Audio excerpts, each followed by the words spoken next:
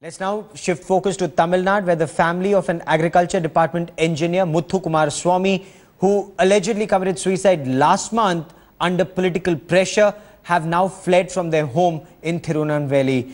The family alleges that they were facing threats from the AIA-DMK functionaries and government officials to sign some papers and withdraw their complaint. The Agriculture Minister S.S. Krishnamurthy was sacked following these allegations that Muthukumar Samy was allegedly under pressure from superiors about some departmental appointments. Though the government ordered a CBCID inquiry, opposition parties are now demanding a CBI inquiry into the engineer's suicide. Opposition DMDK protested outside the State Assembly today. So what is it you're demanding right now?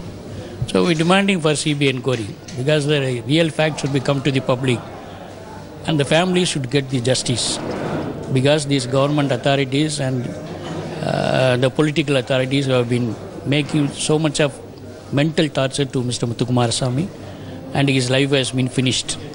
Though I may be relative or not, doesn't care about it, but as an individual, as an Indian citizen, these things will be continuing in Tamil Nadu means for the past 3 or 4 years.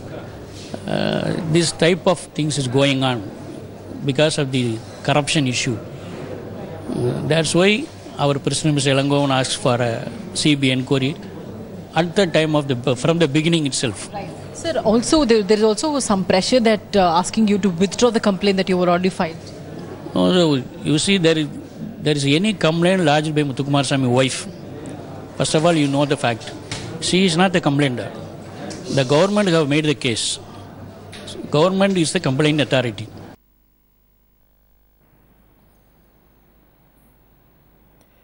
Headlines today, Srisha Reddy now joins me with more on this. Srisha, the engineer's family, now they fear for their lives. They've left their home.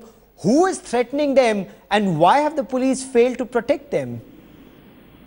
Well, Gaurav, the family was so long, they were living in Thirunaveli. Remember, he had committed suicide on the 20th of February and it's been more than a month, and even today, till now, the investigations have not even come to a stage where something has been put in the public forum. The CBCID is inquiring into this matter. Though the family have been saying that, why there is no concrete evidence that have been arrived and the case should be transferred to the CBI. But no, nothing, no sort of evidence has come out, so which really, the family and all the political parties are very apprehensive that how a CBCID, which is functioning under the state government, can go ahead with a fair investigation.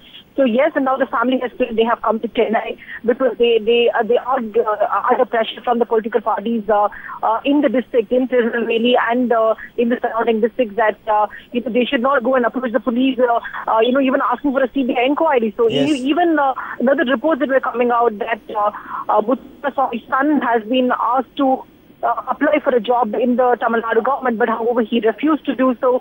So a lot of things that have been going on in this particular case, while the opposition parties are leaving no stone unturned and have been demanding for a CBI inquiry into this particular case. Okay. Gaurav?